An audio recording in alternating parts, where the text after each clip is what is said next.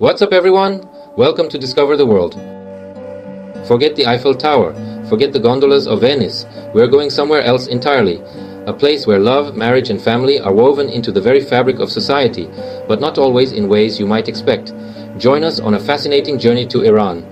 We're diving deep into the heart of this ancient land, exploring the unique cultural practices surrounding marriage and relationships. We're talking about traditions that stretch back centuries, beliefs that shape lives, and choices that might surprise you. You see, in Iran, marriage isn't just about two people finding each other, it's about family, community, and a whole lot more. It's about finding a place within a complex cultural tapestry, a tapestry woven with threads of tradition, faith, and yes, even a healthy dose of pragmatism. So, buckle up, because we're about to explore a side of Iran you won't find in your average travel brochure. This is about the real deal, the human stories behind the headlines. We're talking about love, loss, and the enduring power of human connection. Don't forget to like, share, and subscribe for more travel content and cultural explorations. Now, let's talk about something you don't hear every day, temporary marriage. Yeah, you heard that right. In Iran, it's called sikh, and it's a practice rooted in Shia Islam, allowing a man and a woman to enter into a marital contract for a predetermined period. Think of it as a way to address specific needs within the boundaries of their faith. It might sound strange to some, maybe even controversial, but it's important to remember, we're not here to judge, we're here to understand. Sikh has its own set of rules and regulations, often used in situations where a more permanent union isn't feasible. It can provide legal and social cover for couples who might not be ready for a lifelong commitment, or it can offer a solution for those seeking companionship for a defined period. Love, marriage, relationships, they're messy and complicated everywhere, right? Sikh is just one more example of how different cultures navigate these universal human experiences. Family. It's the cornerstone of Iranian society, the bedrock upon which everything else is built. And within this intricate web of familial relationships lies a concept known as mahram. In essence, mahram defines the boundaries of permissible interaction between men and women within the family structure. These are the relationships where physical touch and close contact are considered acceptable, relationships like siblings, parents, and children, and so on. Now, to outsiders, the concept of mahram might seem overly restrictive, but like so much in Iranian culture, it's rooted in a deep sense of respect, modesty, and the preservation of family honor. These boundaries, while seemingly rigid, actually serve to strengthen the family unit, fostering an environment of trust and security.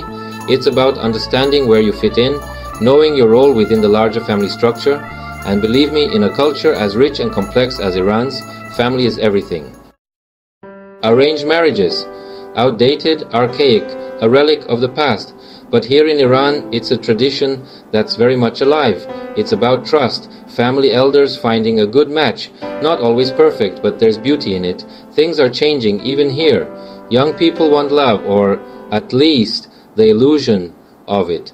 A fascinating dance between tradition and modernity, caught between two worlds, reconciling family expectations with their own hearts.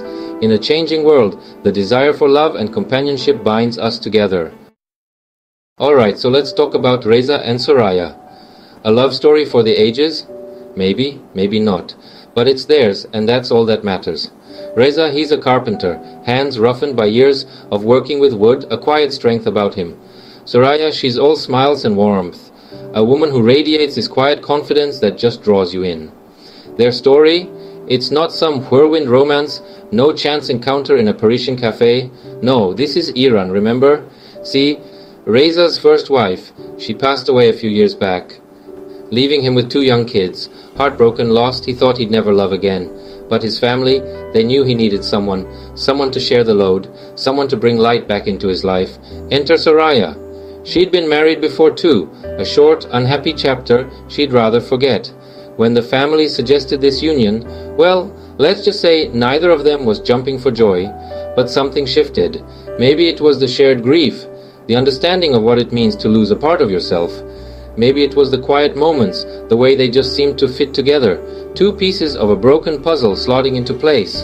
Whatever it was, love, or something damn close to it, blossomed. It wasn't easy, blending families, navigating societal expectations. It all takes work, But look at them now, years later, the warmth in their eyes, the easy laughter, the way their hands instinctively reach for each other. It's a reminder that love can bloom in the most unexpected places, that sometimes the best stories are the ones that simmer slowly, building in intensity until they finally boil over with a quiet, enduring passion. Forget what you think you know about individualism, about doing your own thing. Here in Iran, it's different. Family, community, they're not just abstract concepts, they are the very fabric of society. And when it comes to something as important as marriage, well, let's just say it's a group activity. This isn't Vegas, folks. No quickie weddings fueled by tequila shots and bad decisions. From the moment you're born, you're part of this intricate web of relationships. And those relationships, they come with expectations. Marriage, it's not just about two people finding each other. It's about two families merging, two histories intertwining. So yeah, aunts, uncles, cousins, even the nosy neighbor down the street, they all get a say. And trust me, they're not shy about sharing their opinions. Now, you might think this sounds suffocating, this constant scrutiny, this lack of autonomy, but there's a certain comfort in it too, a sense of belonging, of being supported by something larger than yourself. When everyone's invested in your happiness, well, it creates a different kind of pressure, but also a different kind of strength. It's this unspoken understanding that you're not alone, that you have an entire network of people ready to catch you if you fall. And in a world that can feel increasingly isolating, that's a powerful thing. It's a reminder that we're social creatures, hardwired for connection, for community. And while the individualistic West might scoff at this level of involvement, there's a wisdom here, a recognition that sometimes the greatest joys in life, like the challenges, are best faced together. We've talked about the customs, the traditions, the weight of family and faith in shaping the idea of marriage in Iran. But let's not kid ourselves, folks. Marriage everywhere boils down to a contract, a legally binding agreement with the power to make or break you. In Iran, that contract is steeped in centuries of Islamic law, where the rights and responsibilities of both parties are clearly defined, for better or worse. Now, I'm no lawyer, and the last place you'd find me is arguing a prenup. But the intricacies of Iranian marriage law are fascinating, particularly when it comes to a wife's role in choosing a new bride for her husband. It's a situation ripe for conflict, for power dynamics to shift like sand in the desert. But it's also a testament to the pragmatic nature of a culture that recognizes the complexities of life and death and the needs that linger long after we're gone. The legal system here, like any, attempts to codify fairness, to ensure a certain level of protection for everyone involved. But let's be honest, no amount of legal jargon can truly account for the messy, unpredictable emotions that come with love, loss, and the prospect of sharing your life, your bed, with someone new. It's a high-stakes game, this dance between tradition and modernity, between the letter of the law and the yearnings of the heart. And believe me, in a place like Iran, where the personal and the political are forever intertwined, the consequences of these choices resonate far beyond the courtroom walls. It's a delicate balance, a tightrope walk between duty and desire, and the outcome, well, that's a story for the ages. Let's talk about weddings. Not your typical white dress, drunken uncle, chicken or fish affair. No, we're talking about celebrations steeped in centuries of tradition, where symbolism and ritual hold as much weight as the vows themselves. In Iran, a wedding is a feast for the senses, a riot of color, music, and the intoxicating aroma of saffron and rose water. Now, imagine a wedding where the bride isn't some blushing ingenue, but a woman chosen, perhaps even proposed by, the existing wife. There's a weight to that, a sense of history and expectation that hangs heavy in the air, even amidst the joyous ululations and the hypnotic thrum of the daf. It's a celebration, yes, but one tinged with a certain gravitas, a recognition of the unusual circumstances that brought everyone together. The sofre agd, that's the heart of it all. A spread of symbolic items, each with its own meaning, its own wish for the couple's future.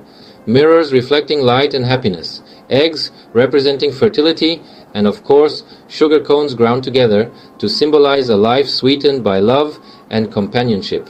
But beneath the surface, you can't help but wonder, are these symbols of hope or harbingers of a more complex reality? Is there a sense of relief, of duty fulfilled in the eyes of the woman who orchestrated this union, or does a flicker of something else, something unspoken, dance in the shadows? Jealousy, resignation, acceptance? These are the questions that linger, long after the last strains of music have faded and the guests have departed, leaving behind only whispers and the faint scent of rosewater in the air. You know, you travel the world long enough, you meet all sorts, academics, anthropologists, the guys who claim they can tell your fortune from the way you eat your noodles. Everyone's got a theory on the mysteries of the human heart. Experts on Iranian culture say choosing a new bride is rooted in pragmatism. It's about ensuring the family line and providing for everyone's needs. Societal pressures and tradition play a big role, but human beings, we're messy. We don't fit neatly into categories. Every story is unique, every motivation layered and complex. The beauty lies in our endless capacity to surprise and rewrite the script. You know, every culture has its own set of rules, its own understanding of what's right, what's expected. Here in the Islamic Republic, those expectations run deep. Centuries of tradition of faith weigh heavy on the shoulders of these families. Marriage, it's not just about love, not just about finding the one.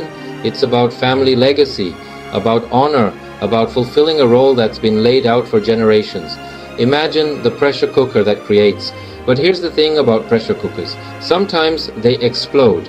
You see these young people grappling with ancient customs in a world that's changing faster than ever. They're caught between what's expected and what they want, what they were raised to believe, and what they feel in their hearts. That kind of tension, that struggle, it's universal. We've all felt it, haven't we? The need to honor the past while forging your own path. It's what makes us human. It's what makes stories like these so damn compelling. Tehran, Shiraz, Isfahan. These cities are a study in contrasts. Ancient mosques cast long shadows over bustling marketplaces. Satellite dishes sprout from balconies overlooking centuries-old courtyards. It's a collision of old and new, a delicate dance between tradition and change. And that tension, it plays out in the lives of these couples. They're on Instagram for Christ's sakes. They're watching the same globalized pop culture we are. They feel the pull of the wider world, the allure of different ways of life. But the old ways, they die hard. Family ties are strong here. Tradition is a powerful force. You can see it in the way they negotiate their relationships, the compromises they make, the way they try to find a balance between honoring their heritage and embracing the possibilities of the modern world. It's a high wire act, this balancing act between who they are and who they are expected to be. And let me tell you, it makes for one hell of a story. So, we've walked the streets of Tehran, stepped inside homes and listened to stories of love, family, and the complexities of culture. We've seen how a society grapples with change, how ancient traditions endure in the face of a rapidly evolving world. It's messy, it's complicated, and it's beautiful. It's a side of Iran, of humanity, that you don't often see. And if you're anything like me, it leaves you wanting more. Don't forget to like, share, and subscribe to the channel for more travel content and cultural explorations. I was waiting till the sky was falling, held my breath till every single star had a light on my mind. I never saw it coming, didn't think you wake me with a kiss.